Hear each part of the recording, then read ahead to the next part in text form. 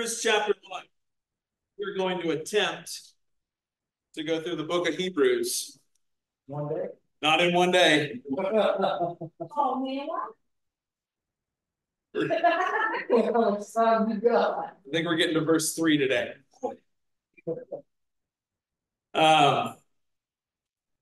The author of Hebrews is unknown. We do not know the author of Hebrews. Many believe that it's Paul.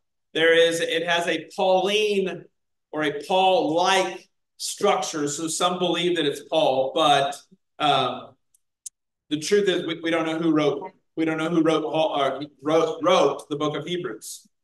But man, Hebrews is an anthem, and it is quite just within the verses that I have just been studying this week. My heart has been stirred. My affections for Christ have been stirred in such a way.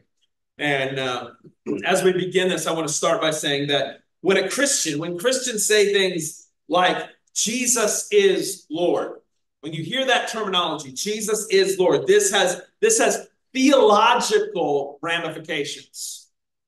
And this means that Jesus is literally the owner of, or the final authority, or the boss over all of creation. This means that he owns everything that is seen and unseen. He owns it all.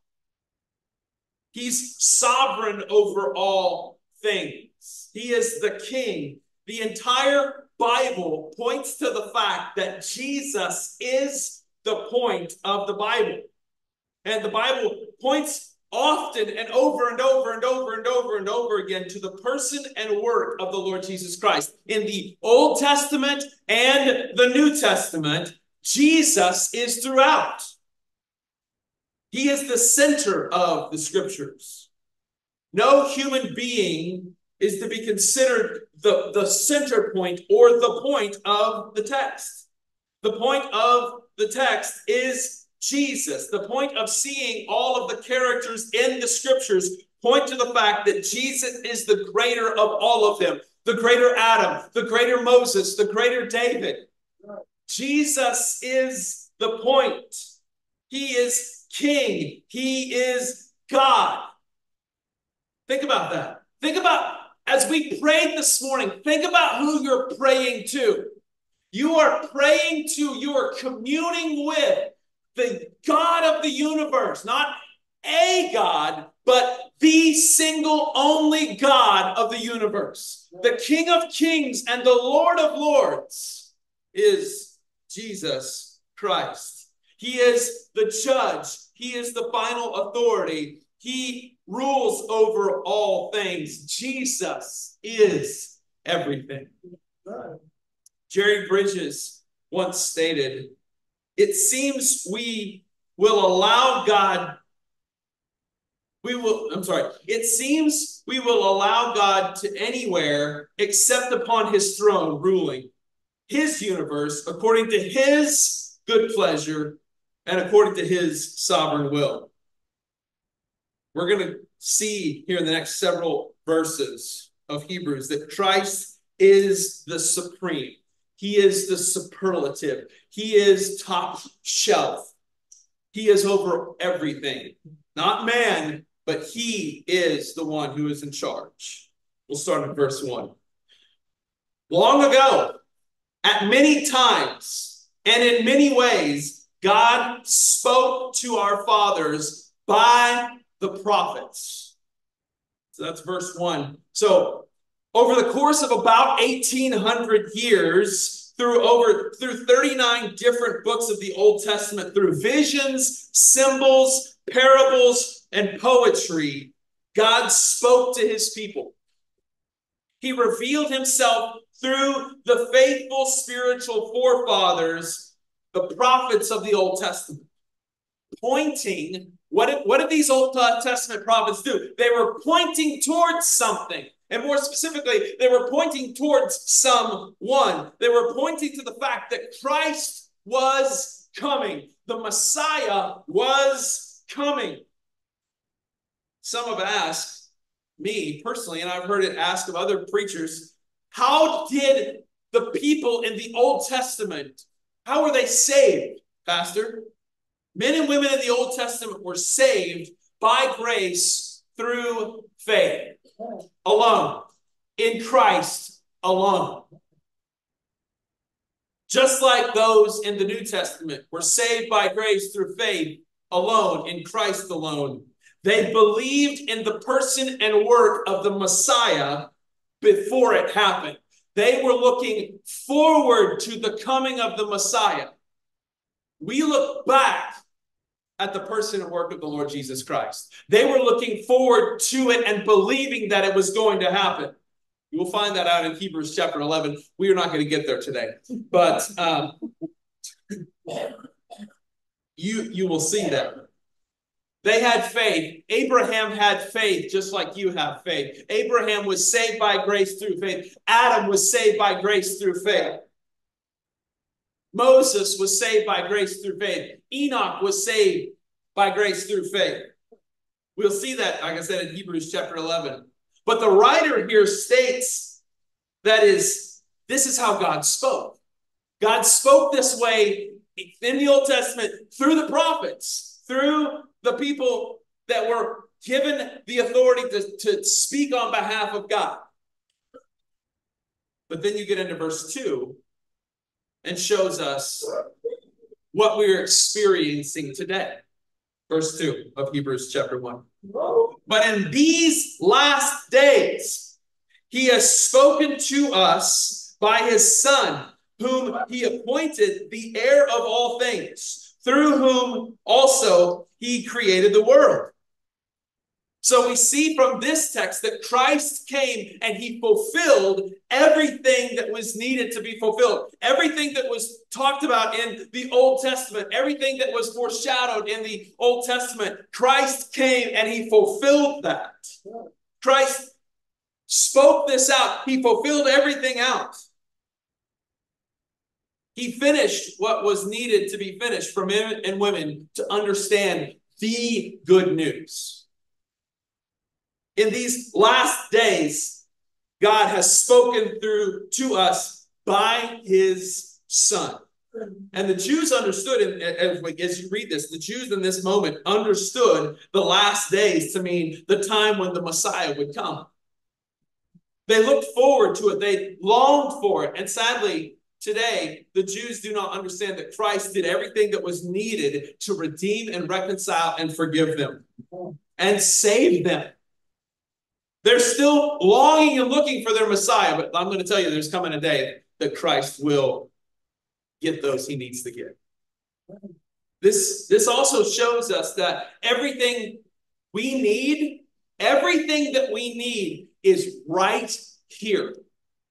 Everything that is needed for life and godliness is right here in the text.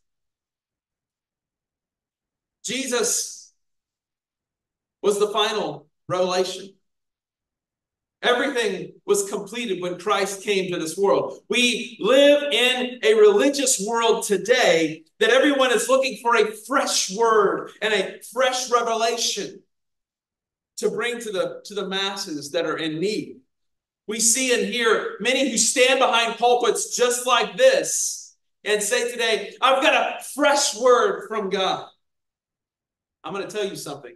If a preacher stands behind a podium like this and says, I've got a fresh new word from God, please do not believe that, pastor.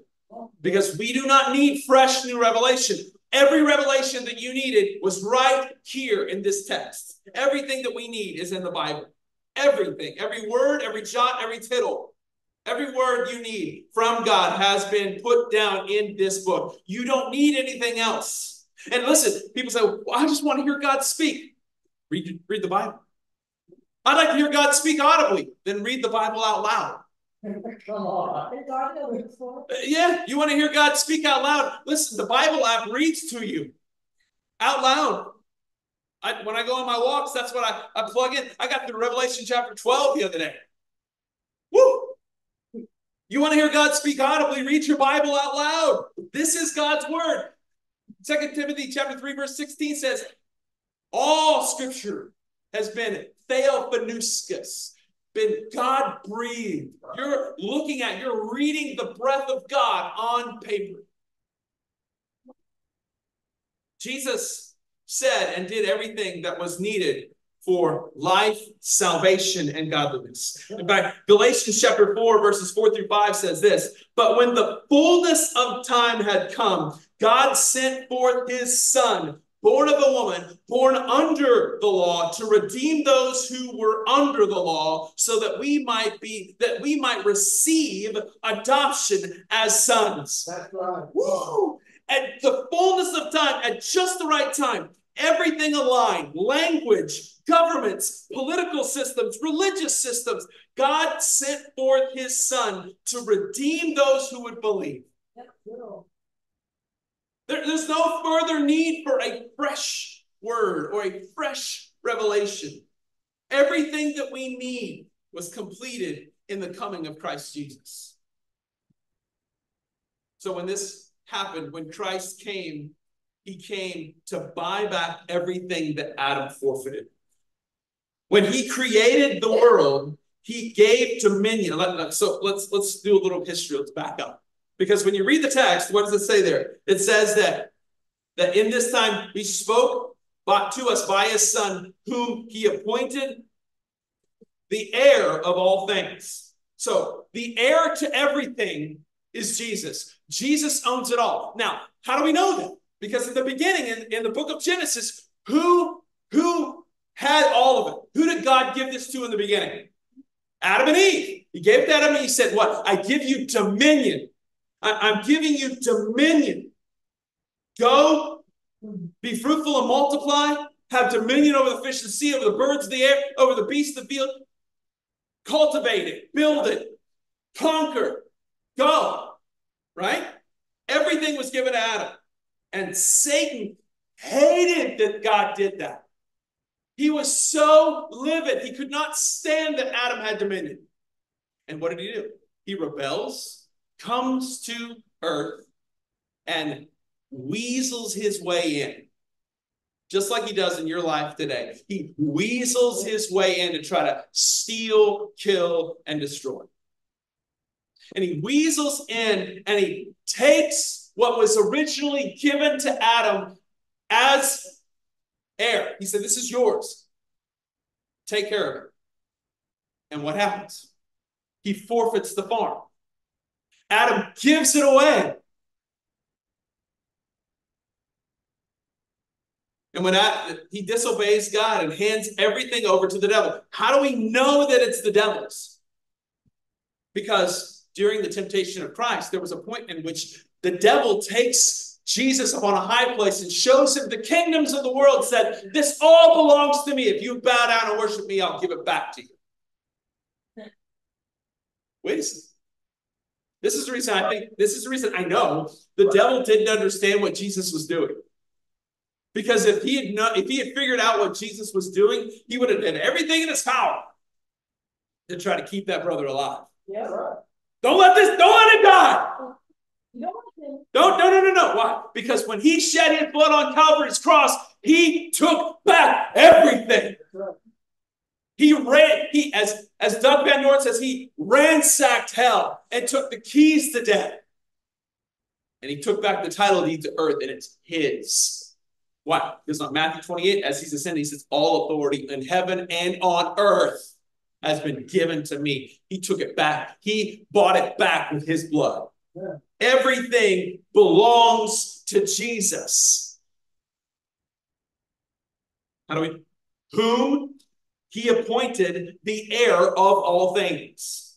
So God appoints Christ to inherit all things. He bought it back.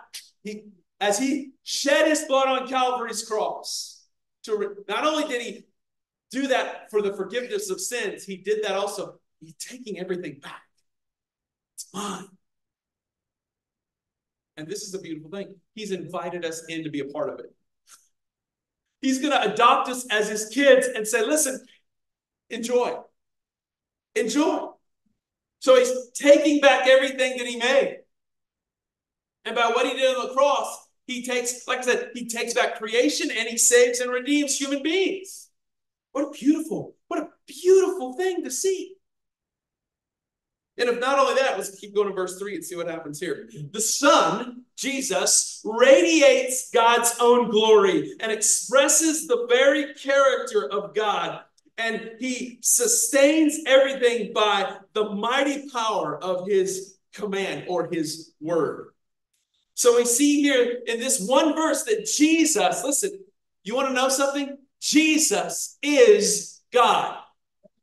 Jesus is God, and he is the visible representation of God himself. Colossians chapter 1 verse 15 says that Christ is the visible image of the invisible God. He existed before anything was created and is supreme over all of creation. Oh, if that doesn't get you going this morning, I don't know what will. Jesus is king. Jesus is king over all of it. So because Jesus is God, we can trust that his rule is absolutely good. Alexander Carson stated once that God's sovereignty is always to his people in wisdom and in love. This is the difference between sovereignty in God and sovereignty in man. We dread the sovereignty of man because we have no security of it being exercised in mercy or even in justice. But we rejoice in the sovereignty of God because we are sure it is always exercised for the good of his people. I'm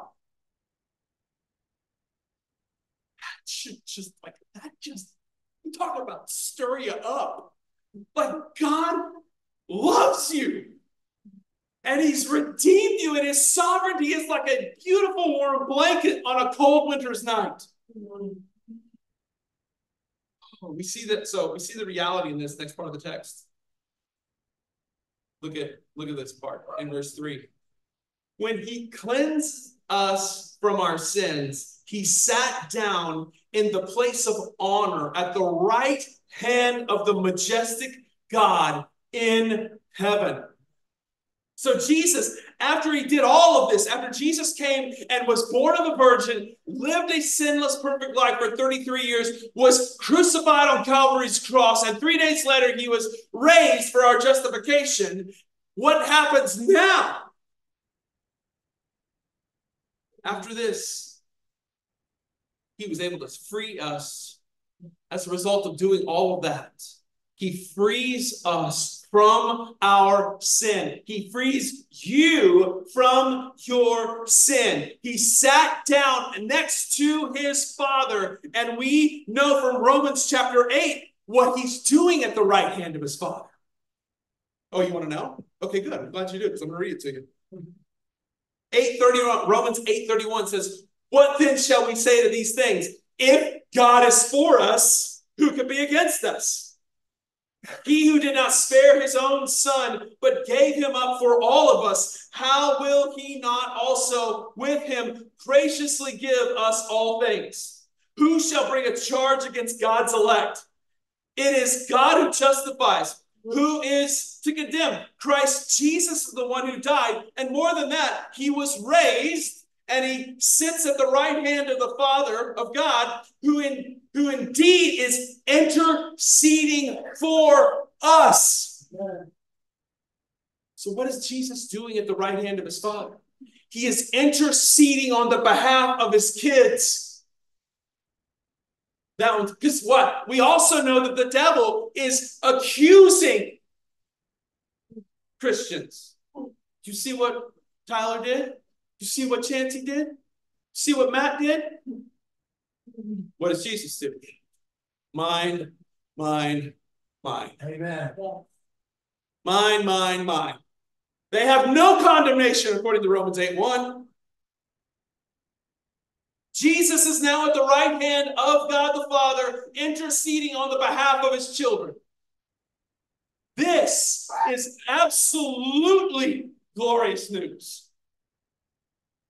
So, dear Christian, this morning, any and all sins you have committed or will commit are completely paid for and forgiven as a result of what Christ accomplished on the cross. Don't let what people think about you deter you from living a purposeful, holy, godly, and meaningful life.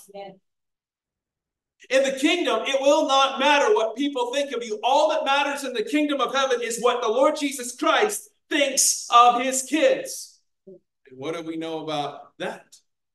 Ephesians chapter 1 says that he thinks an awful lot of us. He lavished his grace upon us. People, amen.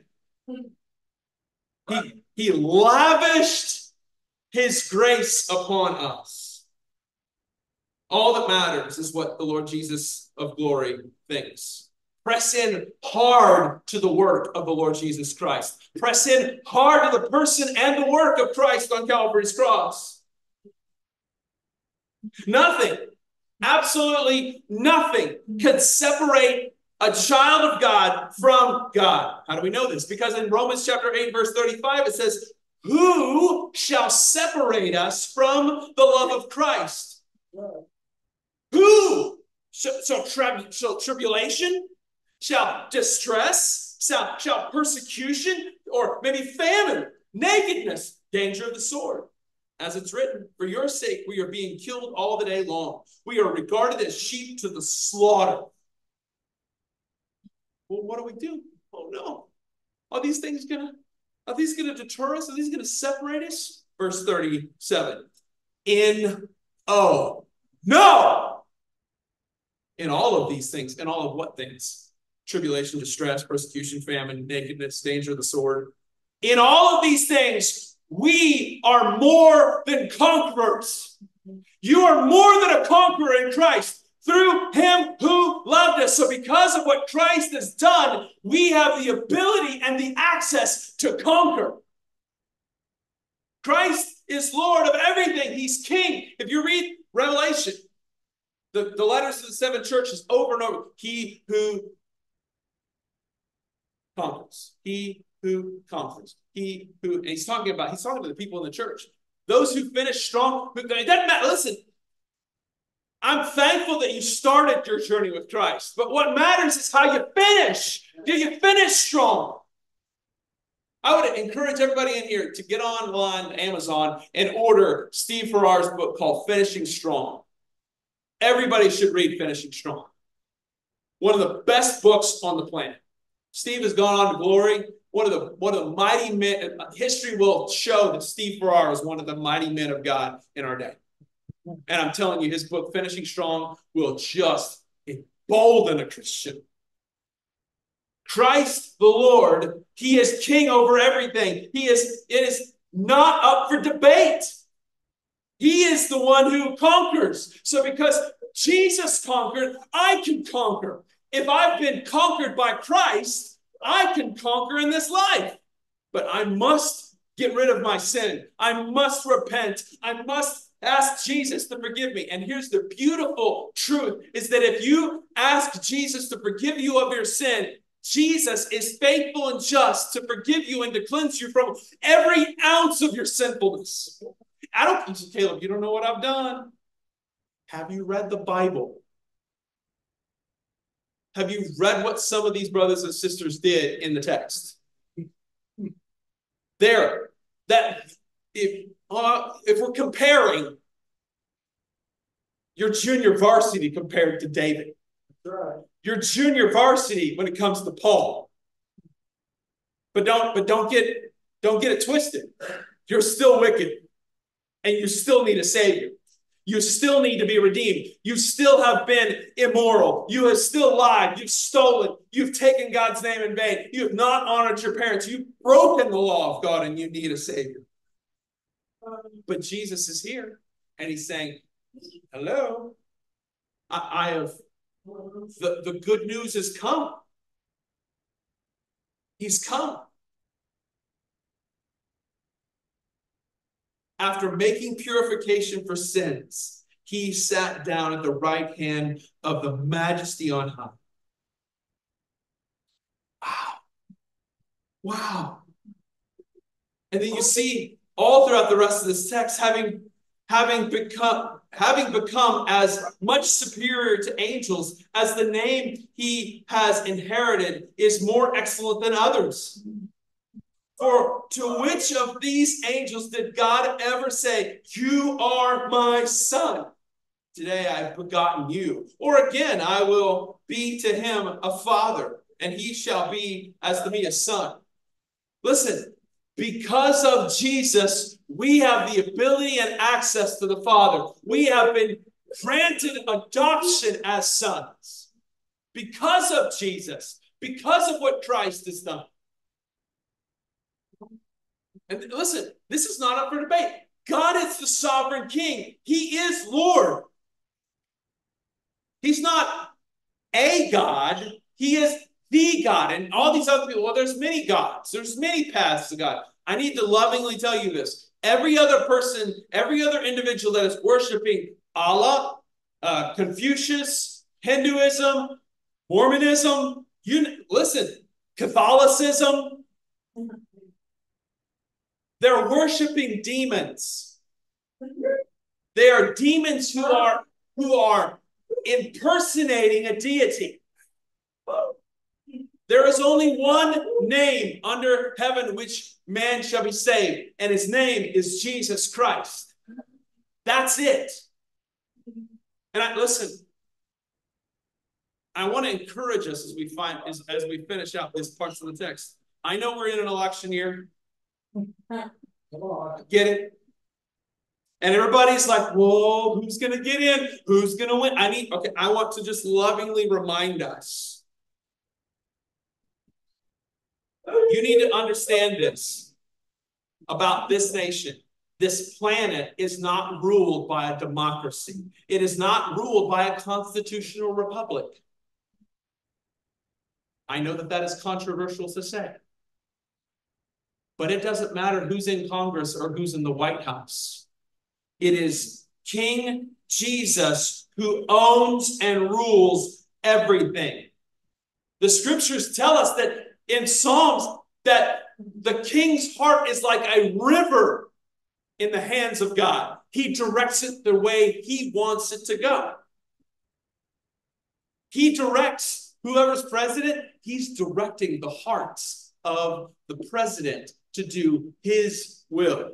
So, golly, Caleb, I don't like what God's doing with President Biden. We deserve it.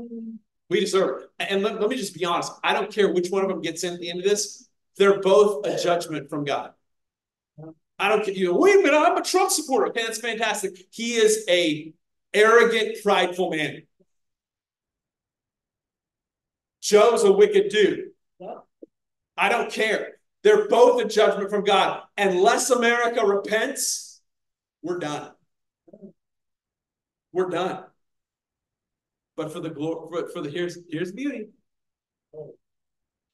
In 10,000 years, I'm not standing on the Constitution. I'm standing on the Word of God. And listen, I say that as a red-blooded American who loves freedom and loves the ability that we get to do this. I thank God for our soldiers. I thank God for our police. God has ordained government to protect its people. But I'm going to tell you this. The glorious and sovereign Lord Jesus Christ is the King of Kings and the Lord of Lords. He's the President of Presidents. You want to bring it into that? He is the one who is divinely moving the people and the parts and the nations to where he wants them to be.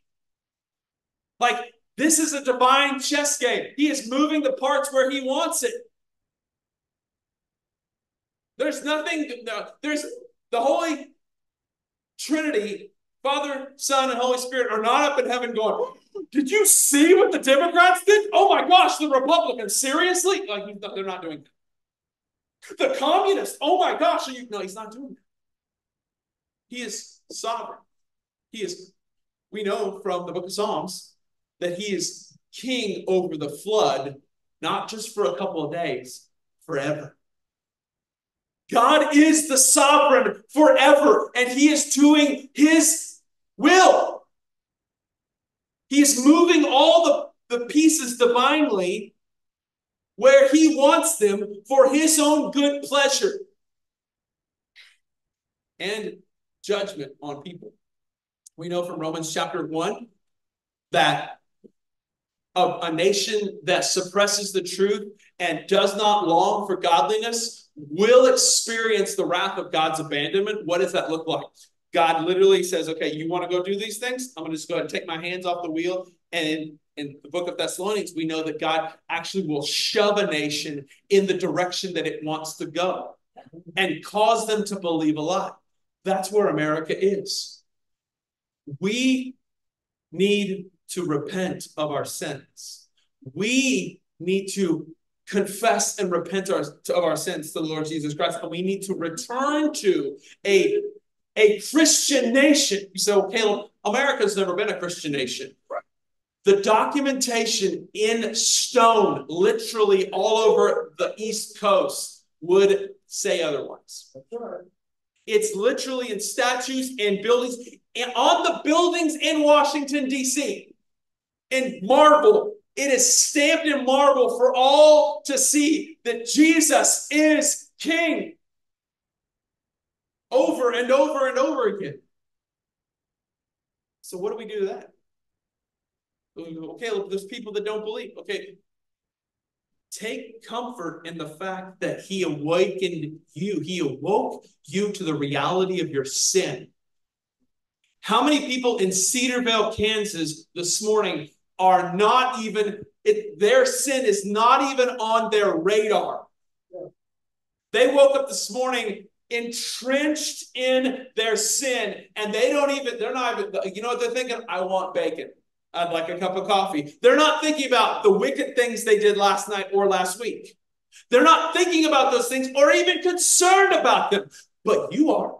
How do I know? Because you're here. Like, the God that's even stirred you to be in this room is not an accident. You're sovereignly here for a reason. Now, Caleb, I'm not. I'm here because I wanted to. Okay, great. That's awesome. But also, because God wanted you here. He awoke you to the reality of who he is and who you are. And some of you in this room today need to ask Jesus to forgive you of your sins. You need to repent of your sins, and you need to trust the gospel. Some of you who are hearing this message need to repent. And what do we know? That he'll purify you of your sins. He'll wipe the slate clean. Not only will he wipe the slate clean, he'll adopt you and make you one of his kids with all the rights and privileges and duty that come with that. What a glorious truth. Like, take comfort in the fact that God awoke you to the reality of who you are and who he is. Take comfort in the fact that he didn't leave you where you were. Because as the king of the universe, he didn't have to.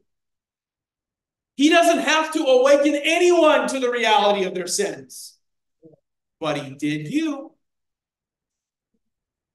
I know I'm not charismatic, but man, let's jump some pews on that one. Let's get a little excited. This Baptist are like, Jesus saved me from my sins. Yay. I know we're Baptists, but we got to get a little excited every once in a while. That's the funny, like, there's going to be people in heaven, we're going to be like, oh, how did they get here? And they're going to look at some of you and go, how did you get here? Take comfort in the fact that Jesus is king, that he is Lord over all, and that God has granted him and made him the heir of all things. And guess what? He's adopting you and bringing you in.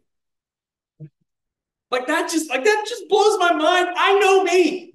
I am an absolute wicked wretch. And that God decided to say, wake up, brother. It's just like my gratitude level, it is bananas to think about that Jesus did that for me. I don't deserve that.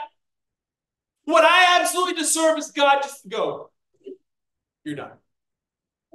That's what I deserve. But because he loved me, Ephesians chapter 2, verse 4. But God, Come on. being rich in mercy, with the great love with which he loved us, you've been saved by grace. That's glorious news. That Christ came to seek and to save that which was lost.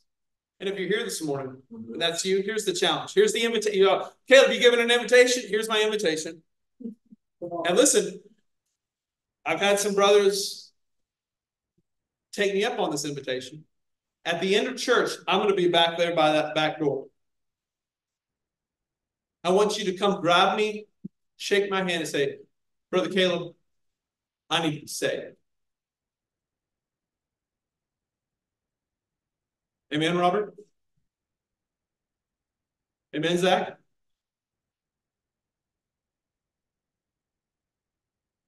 The ground around the cross is level. I don't care how messy you've been. I don't care how messy you are. Jesus can take the mess and turn it into a miracle. How do I know? Because you look at it one. So I don't like looking at you. Okay, look around the room. Find somebody that you like to look at. And those that have been saved by grace through faith, he took that mess and turned it into a miracle. Come on. All it takes is you for just a split second saying, okay, I'm going to lay my pride down for a second and own that I'm a sinner, because guess what? We all know you are. And here's the even bigger thing. God does too. You ain't tricking him. You're not, he's not up in heaven going, is he a sinner? I don't know. Like, God knows. Just own it. God, I am a sinner. I have done everything that the Bible says not to do. Done it. Forgive me. Forgive me of my sin. I want you to be the Lord. Because guess what? You don't make him Lord. He's already Lord. That's right.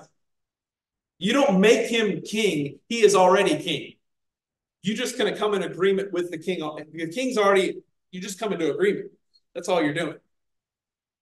Christ is already here. He doesn't lower himself down to come. Oh, come. All right. Now that you said, I'll be the Lord, will you please be the king of my life? Wait, oh, he already is. Will you be the Lord? He already is Lord. And you're either going to experience the Lord of mercy or you're going to experience the Lord of justice. He's Lord regardless. The offer of mercy stands today. Come and find grace. Come and find mercy. And I'm telling you, your life will never look the same.